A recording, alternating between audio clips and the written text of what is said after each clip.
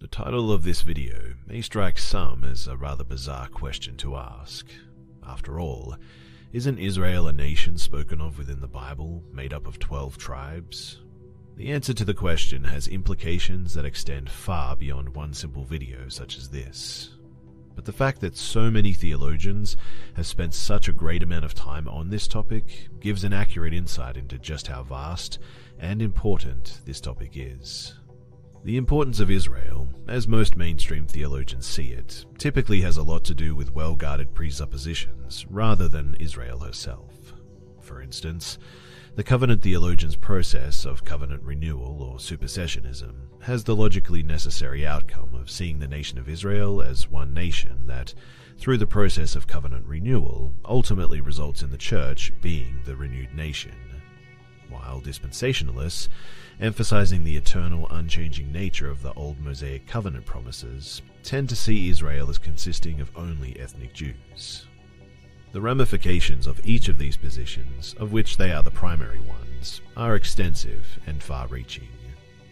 Much of covenant theology and dispensationalism, at least the old forms of these systems, have been refuted and adjusted over time, not always for the better too. But New Covenant theology, not to be mistaken as a newer form of covenant theology, has headed a lot of the trench work in carving a new road, a biblical one. And although it has a few glaring issues here and there, such as the overemphasis some proponents give to the completion of the covenant promises of old, the completion of the law and the prophets, and when the old covenant law ended and was replaced by the law of Christ, just to name a few, the system itself is proving to be incredibly robust. The eschatological persuasions of people tend to see Israel in light of the old paradigms of covenant theology or dispensationalism. Israel is either the church or the nation made up of ethnic Jews. But there are some problems found within Scripture itself that create rather glaring problems with these theological models. Let's start with covenant theology. We only have enough time to list out some of the primary issues. So 1. Paul speaks of the inability to change a covenant once the covenant is established in Galatians 3:15. This clashes heavily with the covenant theologians' position of covenant renewal, where covenants add and subtract details over time through the process of renewal. 2. The promises made in the past for land and an earthly kingdom are spiritualized away from the original intent and context found within the Old Testament passages. This creates a problematic hermeneutical issue in which one can reinterpret what is plain and obvious in light of the new so as to burn away at the pages of Scripture. The lens of the new becomes the means by which the old is redacted and altered. 3. There is a distinct inability to recognize that the promises given to Abraham and his seed were only ever intended for Christ, not all ethnic Jews, as per Galatians 3:16 through to 18. Obviously, there are other issues with this system, but these 3 complicating factors are so insurmountable that the system itself should be abandoned.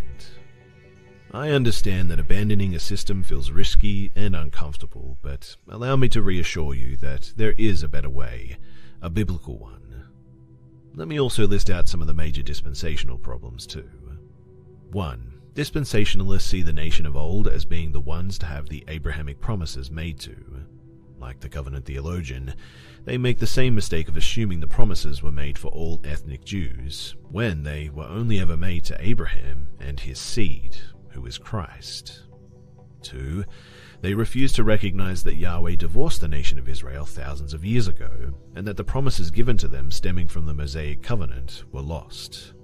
Perhaps the strongest example of this is found in the book of Hosea, of which Paul himself quotes in his letter to the Romans. The prophet Hosea is told to name his son Lo-Ami in Hosea 1:9, which means, "not my people," and "I am not your God," as referring to the nation of ethnic Jews. In other words, to see the old nation as being the people of God, simply by way of genetic affiliation, is biblically unwarranted. As the prophet Jeremiah states, "I gave faithless Israel her certificate of divorce, and sent her away because of all her adulteries. Yet I saw that her unfaithful sister Judah had no fear.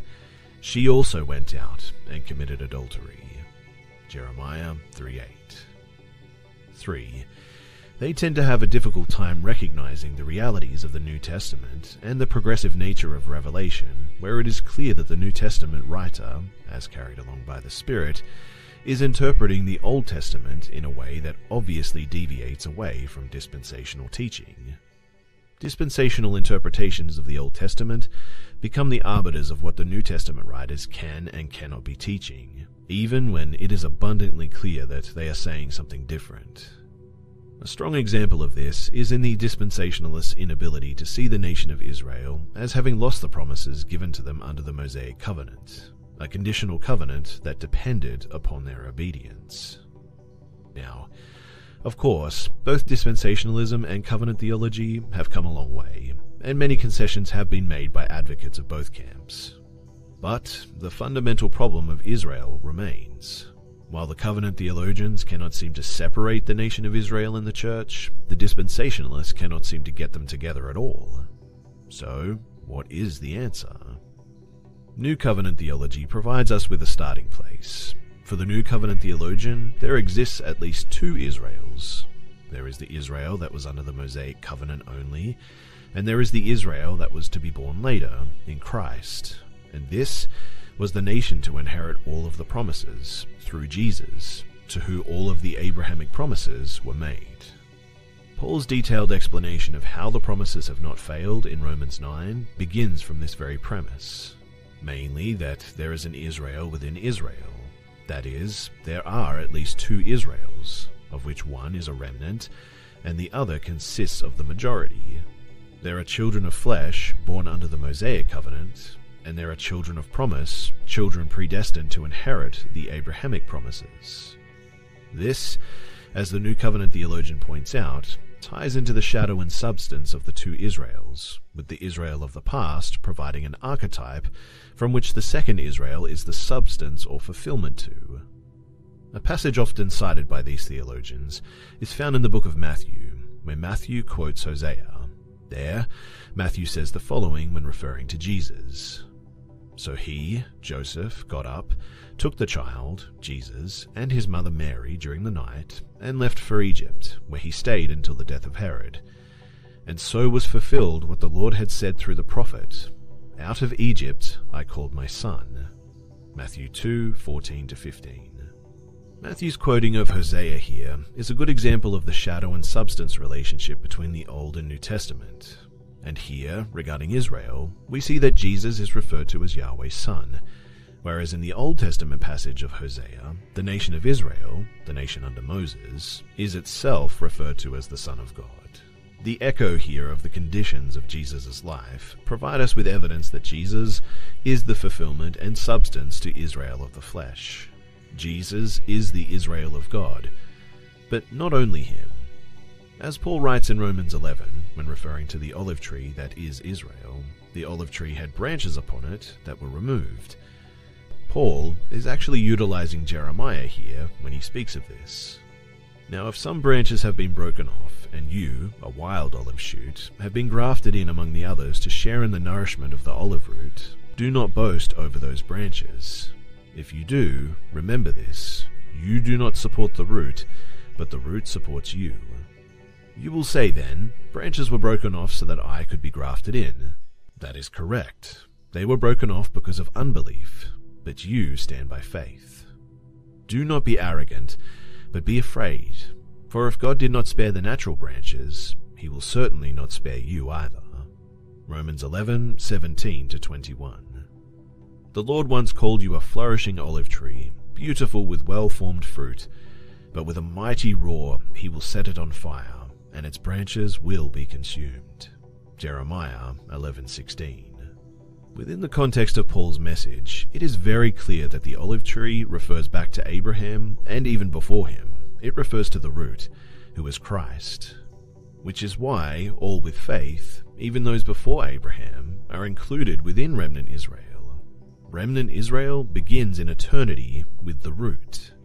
And all who are covenanted to him, some through the Mosaic covenant, these being the ones cut off, and those being of the Mosaic and Abrahamic, through their faith, are joined to him in some regard for some time. I, Jesus, have sent my angel to give you this testimony for the churches. I am the root and the offspring of David and the bright morning star. Revelation 22:16. Branches are broken off from Christ, the root of the olive tree, that is, remnant Israel, because of their unbelief.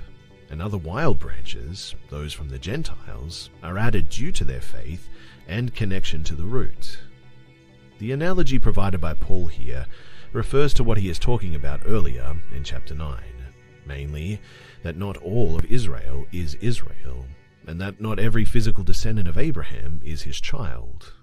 Or to put it this way, not every Jew belongs to Jesus, who is the seed to who the promises were made. Not every Israelite is of remnant Israel.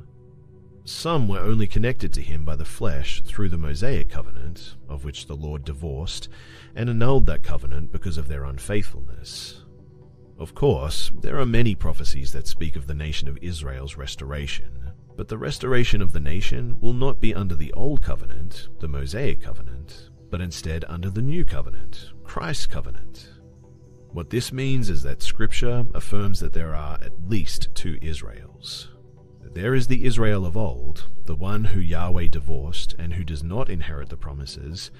She is the harlot who prostituted herself to other gods, and she makes one final return at the end of the age, as the book of Revelation highlights. And there is the younger Israel, who comes as the second son. This is Jesus, and all who are connected to him through faith. This aligns too with the many stories of the older and younger sons within the book of Genesis, who provide another example of shadow and substance. Just like Isaac and Jacob, both sons who were born second, and both to who the promises were made, because of their predestined faith, Christ arrives, like them, as the second son. The son to who all of the promises are given, while the first son is never intended to receive the promises, and is instead broken off from the remnant and sent away. As Paul says, Jacob I loved, but Esau I hated.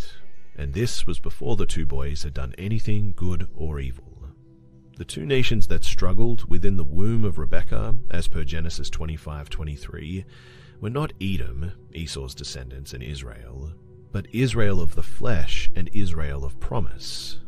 The two boys wrestling were a sign of the disputes and long-term conflict that was to come between the two peoples within the land of Israel. The children of promise and the children of flesh would struggle against one another for thousands of years. So then, who is Israel? Well, Israel and Israel are brothers, which is why they look so alike. They are children raised by the same heavenly Father. But make no mistake, only one of the children, to only one of the nations were the promises given to Abraham ever intended. Only one receives the promises, while the other is cast out of the land. And the one who receives the promises of land, of which Abraham walked the circumference of, is Christ, and all who are attached to him. The promises were spoken to Abraham and to his seed. Scripture does not say, and to seeds, meaning many people, but, and to your seed, meaning one person, who is Christ.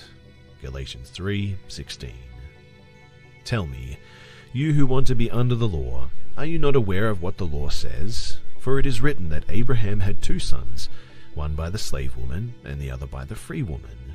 His son by the slave woman was born according to the flesh, but his son by the free woman was born as a result of a divine promise. These things are being taken figuratively.